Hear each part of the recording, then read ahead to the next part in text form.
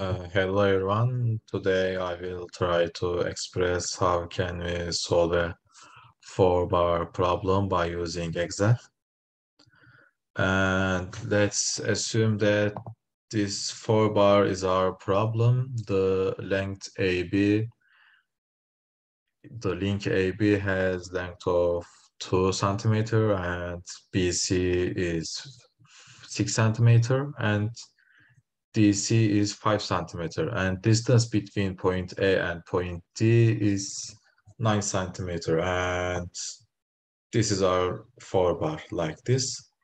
And let's assume that we are assigned to find maybe other angles theta 2 and theta 3 when the theta 1 is equal to 70 degrees.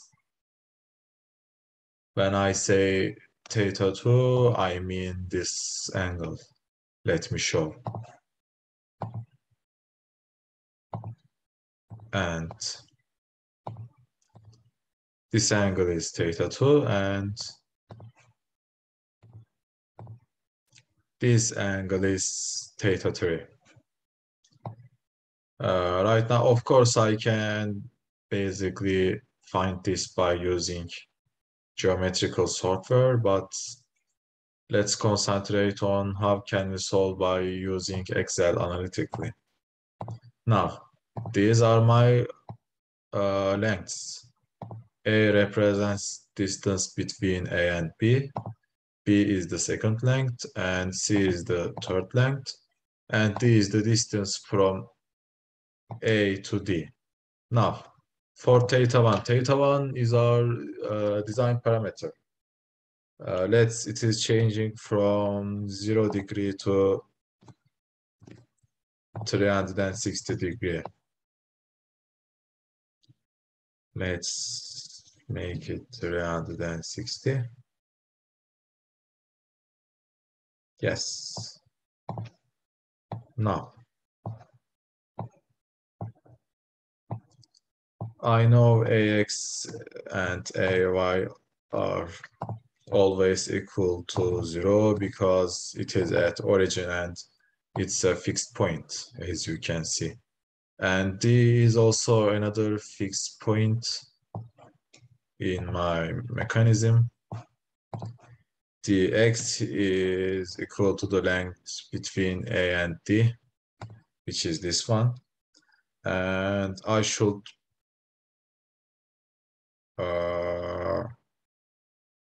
use the F4 button to state this, and by double click, as you can see, it is always 9 and the vertical position is always 0. D is also another fixed point. Now, I can find the horizontal position and vertical position of B by using theta 1. It is the horizontal position is horizontal position of A plus the length. Of course, I should state this by clicking F4 times cosine of theta 1. But here you should be careful because Excel is always working with radians. So I should do this pi over 180. I should multiply with pi and divide by 180 in order to convert degrees to radians. Now, this is px, as you can see. Now, by is the vertical position of A plus length times sinus of theta 1. Let's write AI plus, this is the length, and I should fix this, times sinus of theta 1 times pi over 180. Now, the most important task is finding the position of C or finding theta 2 and theta 3. Let's start from finding the distance between point D and point B.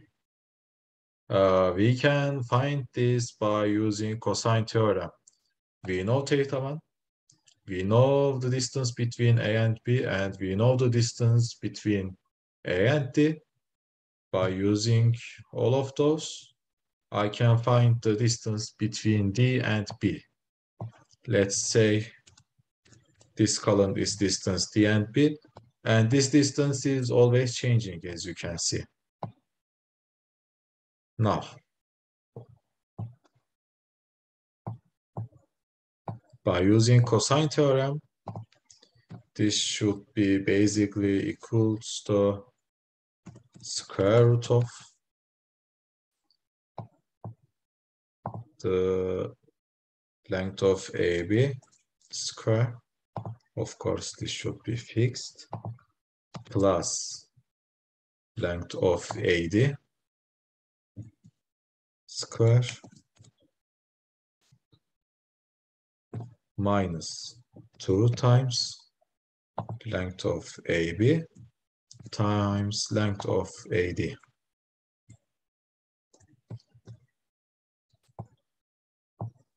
Times, of course, cosine of theta 1. This is the cosine theorem. Times pi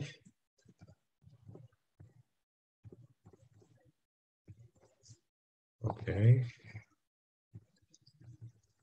over 180.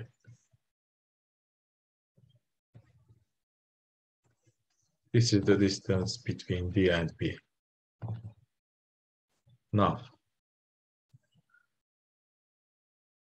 by using this distance, let's show it. I can find the angle between link DB and horizontal axis. Like, let's say that this angle is beta. I am talking about this angle. Okay. Yes.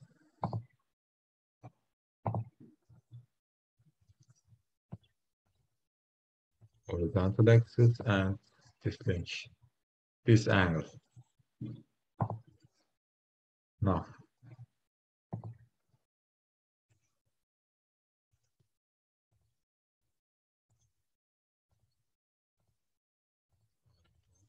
see that.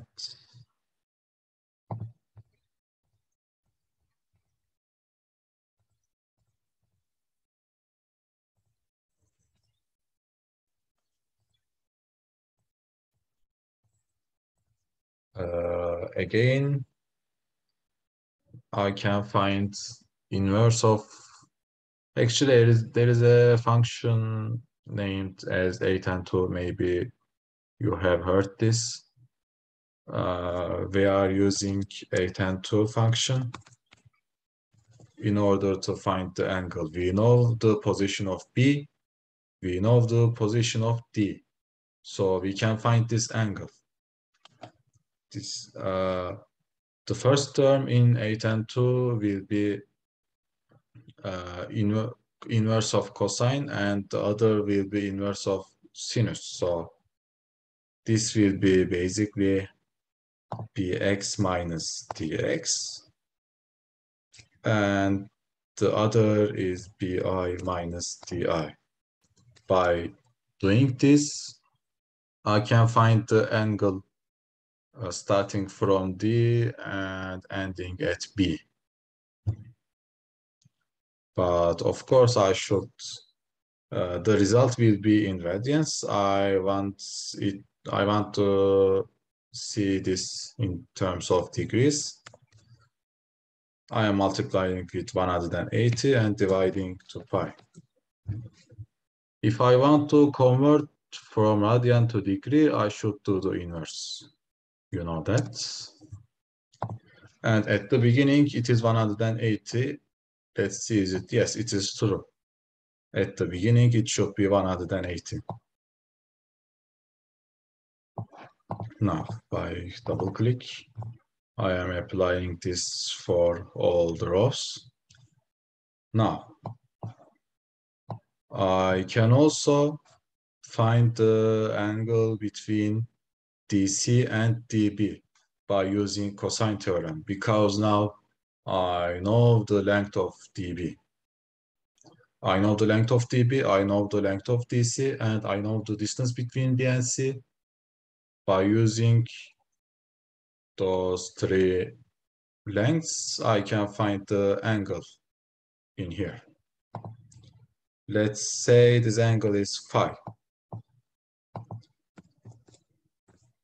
Okay, now, by using cosine theorem, it is the square root of, no, not square root of, inverse cosine of the other parenthesis, length of BD, it's here, square plus length of DC. I know this, it is 5. Divided by 2 times length of dB times length of DC.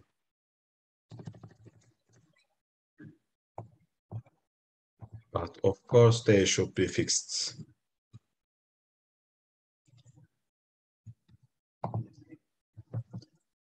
Now, I am not sure whether it is the correct equation, and I will quickly check for it.